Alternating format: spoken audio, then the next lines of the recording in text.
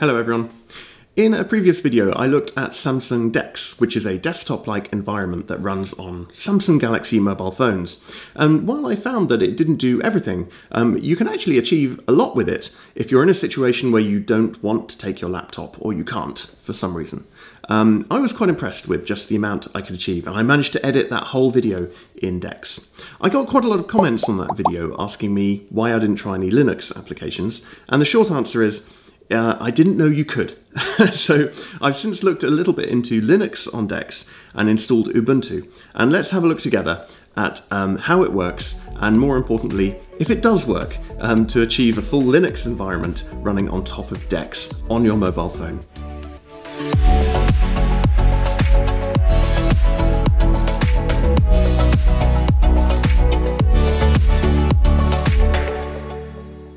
Okay, so the first thing we want to do is actually install the Linux on Dex program, and you can't get it on the Google Play Store right now, so we are going to have to go and find the APK and install it ourselves. I'm just going to do this using Dex, but you could actually do this part on your mobile phone if you wanted.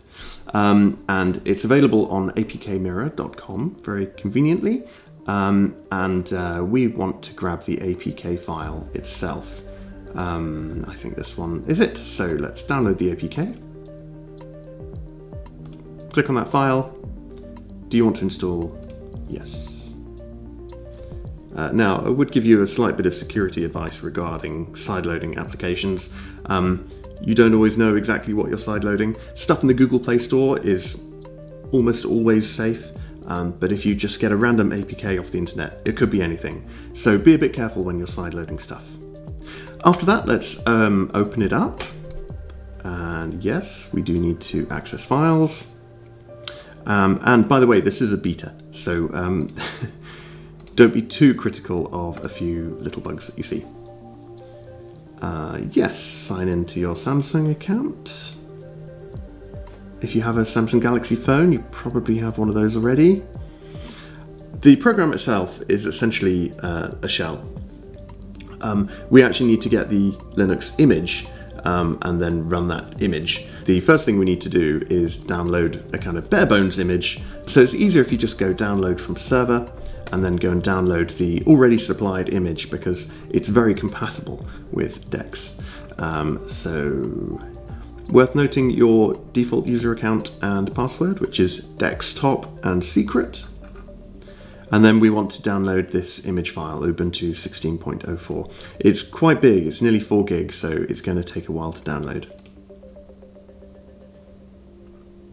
Once that's been downloaded, we just want to extract the file. Now, you've probably downloaded a zip, and we need to get the .img image file out of that. Now, the image is going to be much bigger, it's about 10 gigabytes. So make sure you have a bit of storage space available on your phone for this step. Okay, once that is extracted, you should have a folder sitting alongside your zip file with a .img image file inside it. So let's go and browse for that image file.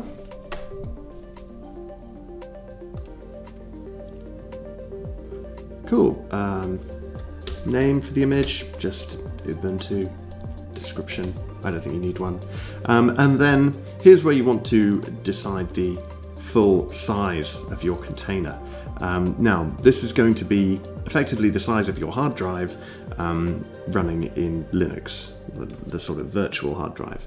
So you want to make sure you have enough space to do everything you're going to need. Now, you can share some storage between the Linux image that you're running and the rest of your phone, but make sure you have enough that you can install all of the packages you need in Linux. I'm going to give myself 20 gig for now.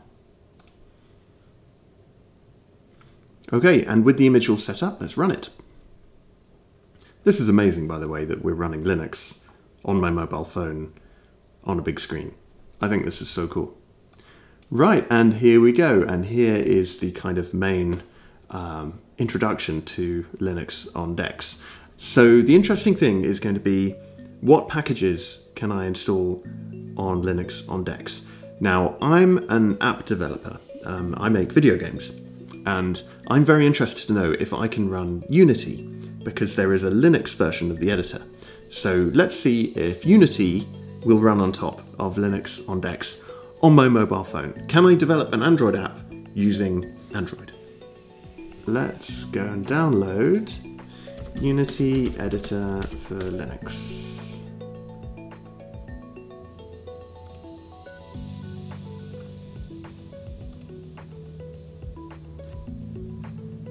Now, what else is available to me? Do I have Sublime Text? Can I install it?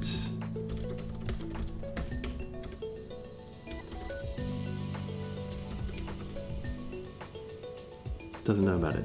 Okay, I might be able to install it another way. What else do we have?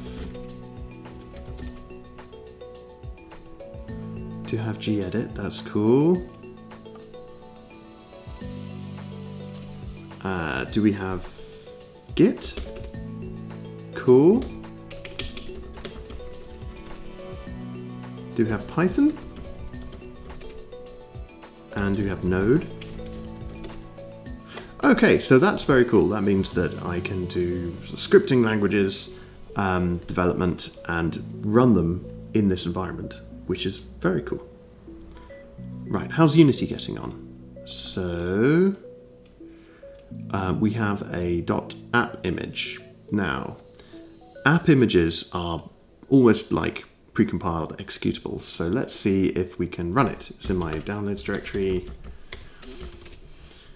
So let's just run Unity Hub setup.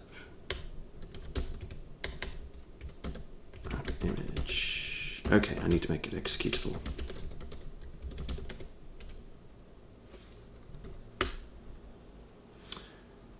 Okay. Now, this is probably the biggest drawback of running Linux on Dex. The architecture it's built for is ARM, because the processor in your mobile phone is ARM. And you are going to run into problems pretty soon with any application that is pre-built for Intel processors. And unfortunately, that's the vast majority of them. So Unity Editor on Linux is not going to work in Linux on Dex right now because it's built for Intel. And I've got an ARM processor in my Note 9. So, okay, that's a shame. Unity is not going to work. But I'm interested to know if I can still install the Android SDK. So let's try Android Studio and see what happens with that.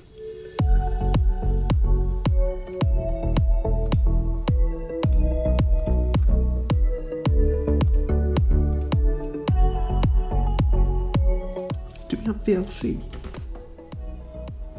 Rather than the NoX package, let's try installing just default VLC.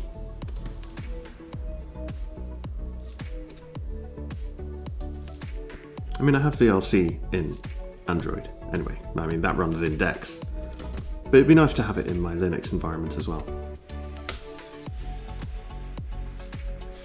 Okay. There's some GUI problem. No, it wants me to accept the privacy and network policy. Can I do that on the command line? No Qt privacy ask. Okay.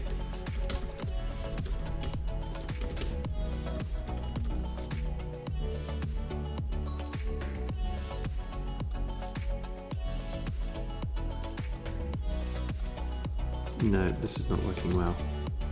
Okay, it seems like no luck with VLC Player. That's a shame. Is this videos program gonna work?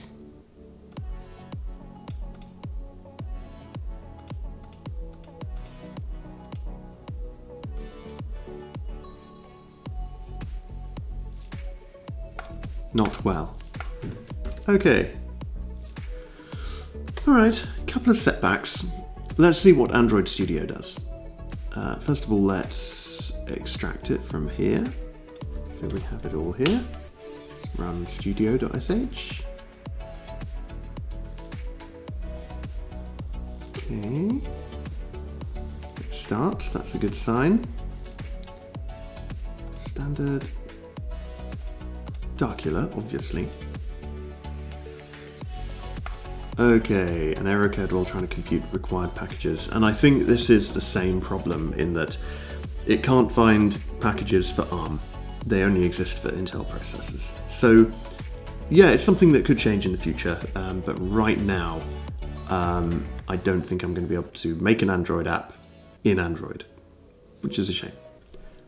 Let's see what else is available with Node and Python.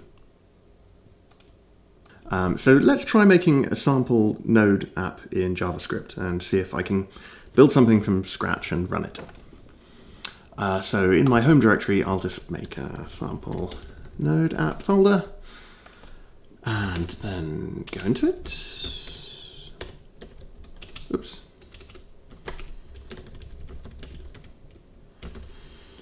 And let's make a file. What can I open this with? Yeah, let's go with gedit. And let's just go with console.log hello world. Nice and easy. Okay, so we have Node. Let's see if we can do something a little more complicated than that. Okay, let's try a slightly more complicated example, just creating a web server and just printing our hello world text into the web page. Let's see if that works.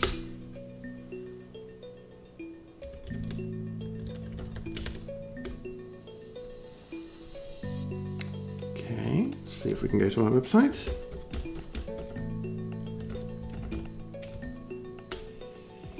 Cool. So that's great. That means I can do web development because I've got access to Node and all of the modules, which is an enormous amount of potential code, and I can test it locally as well. So that's really great. And you have to remember that like PayPal, Netflix, and Uber were all written in Node in JavaScript. So if you were doing web development or anything like that, you're going to be covered just fine. Okay, let's try Python.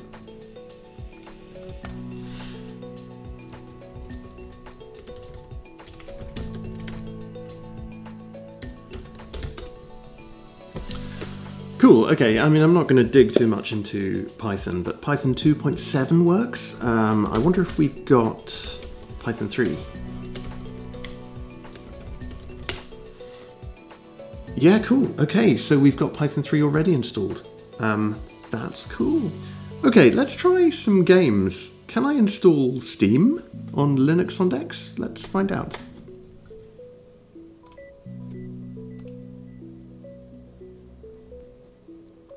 Errors were encountered while processing Steam Launcher. Yeah. Dependency problems. I think the ARM64 packages haven't been built. So a dependency for ARM64 hasn't been built and isn't available in apt, at least at the moment. But even if we got it to run, I think we'd have the same problem. Even if we got Steam to run, the games themselves wouldn't be built for ARM. So it's not a great situation for gaming, at least for any games that have been made in the last 10 years or so. Okay, so returning to the title of the video, what Linux on Dex is and isn't. It is a Linux environment in which you can do web development. Node and Python works, Ruby, any sort of scripting language, and anything that is built for ARM processors. So most of the packages seem to work through apt, and anything else you can download the source for and build yourself. You'll be fine. For all of the packages that are pre-built, they're almost certainly not going to work unless you can find specific ARM ones. But yeah, all of the big company apps that release packages like Unity or Android Studio or Steam, they're all going to be built for Intel processors. And unless you can find some sort of interpretation layer or virtualization or emulation to make that work, they're not going to run in Linux on Dex right now. Now, I have discovered that some people have done that. They've run virtual machines using QEMU, and you can actually run Windows in a virtual machine if you want. But it starts becoming incredibly slow at that point. You get the equivalent of something like a 300 megahertz machine, and that's just not going to be usable really for doing anything productive. So I think I would like this software to improve in two different ways.